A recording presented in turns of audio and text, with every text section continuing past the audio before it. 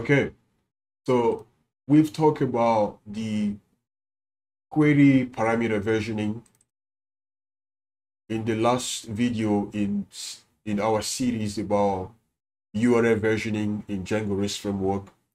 We've demonstrated how you can customize the query parameter versioning and create a class that inherits from query parameter versioning. As we can see in this class, we have a class named Premium Query Parameter Versioning that inherits properties from the query parameter versioning. We customize our default version and the allow version attributes, as well as the version underscore param attribute. So in this video, we'll be using the AcceptHeaderVersioning class. We are going to customize our versioning class. Instead of using the premium query parameter versioning, we are going to quickly create a class called premium AcceptHeaderVersioning.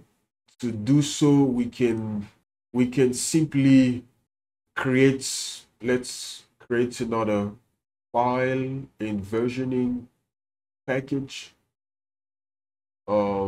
You can do that this way. Let's do that this way. List premium touch versioning, and we name the file premium accept header versioning, which is a Python file. Create our file. We can just one click here to refresh folder. We need to create the class like a premium accept header versioning, which should inherit its property from Django versioning. Import the AcceptHeaderVersioning class, and we could have used the default version. Let's say the default version will be 1.0, and the next attribute we have the allow version. The allow version will be something like a x for x in the range of 1 to 8, and we want our values to be of type string. We can stringify this, but if we stringify that without .0, we could have something like a 2.0. So we need something like a float, so we can stringify that, and then we're expecting a float. So we go from integers to floats, from floats to string, and this will retain something like a 1.0 to 7.0. Of course, we need the version parameter, which will be version. Pretty simple. We have the default versioning. We have the version parameter, and the allow version, which should be a list or any sequence separated by comma. Next, we need to switch our versioning class. In premium view set, instead of using the query parameter versioning, we'll be using the premium AcceptHeaderVersioning.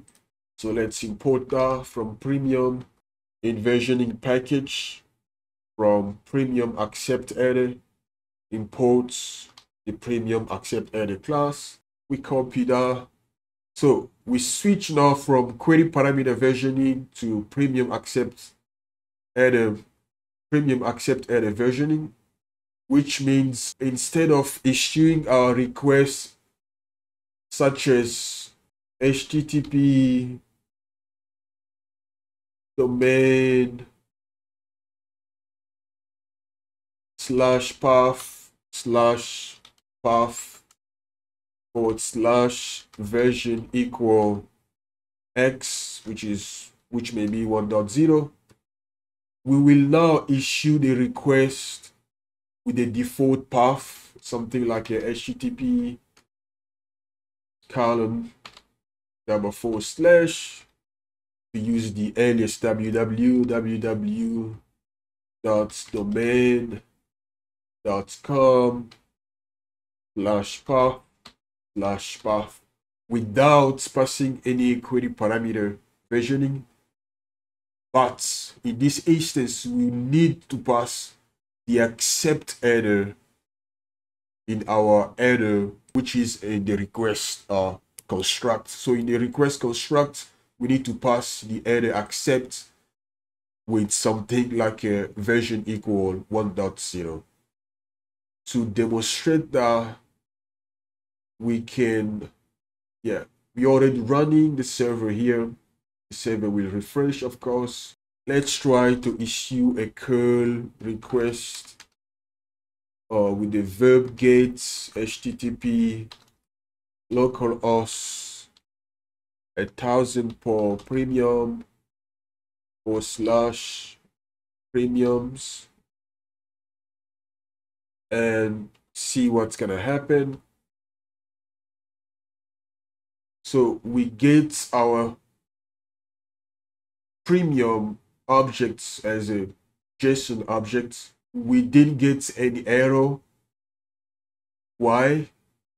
Even if we didn't specify the version, but it's still passing with the premium accept header, it's still passing because we have a default version, which is 1.0.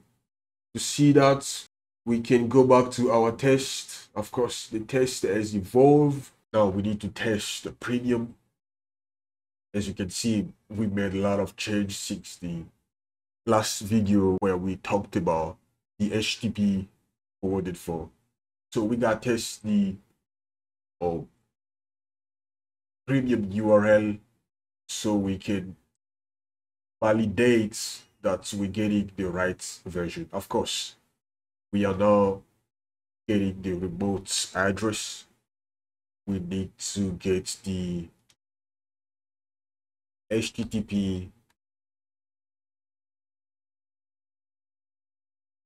accept header, and we don't want to implement the list from the parent. We're gonna return the response. What are we expecting to test? So we want to make sure that your request version will be the URL that the user is used to issue the request, but we don't need the query parameter versioning here. So let's remove. So we remove the query parameter versioning, and let's call down the request URL, and we be assigning the request URL to be the user URL. So user URL, user URL, user URL. To do so, request URL, and we expect we have to get the full path,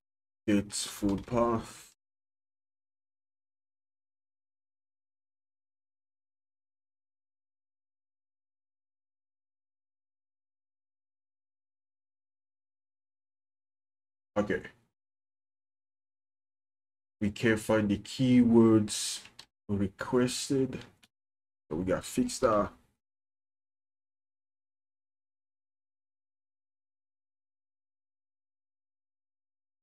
Okay, there is no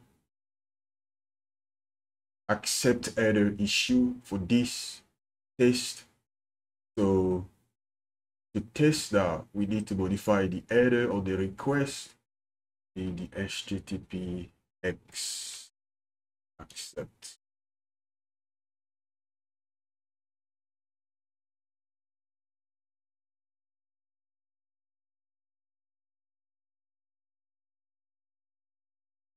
HTTPX accept here. There we go. The version to 0.1, which means if we try to issue a request using premium/premiums, the URL will be valid. Test the localhost 8000 premium/premiums. Okay, now we get the correct. You can see that the request is passed. We need to make that pretty. Use accept application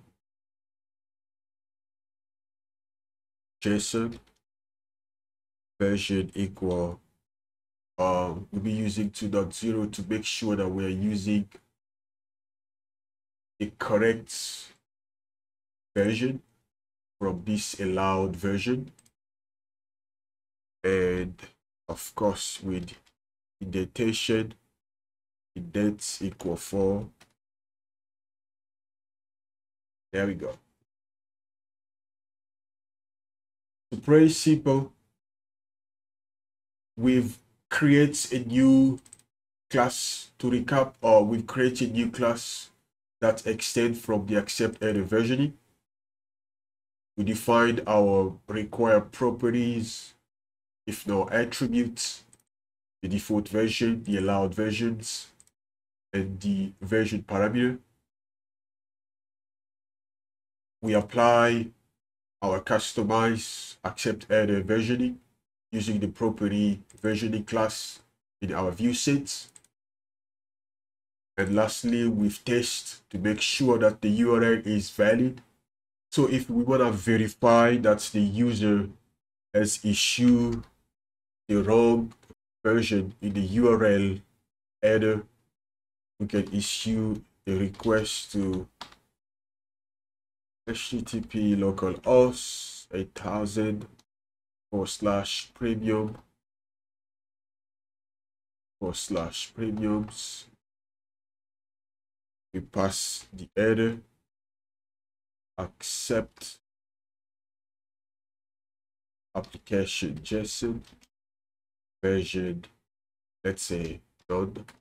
We can also indent with 4 tab. It could not satisfy the request accept header. Need to correct that. There we go. Okay, that's all for the AcceptHeaderVersioning as a scheme in Django RESTful mode versioning. Thank you for watching. I'll see you in the next step.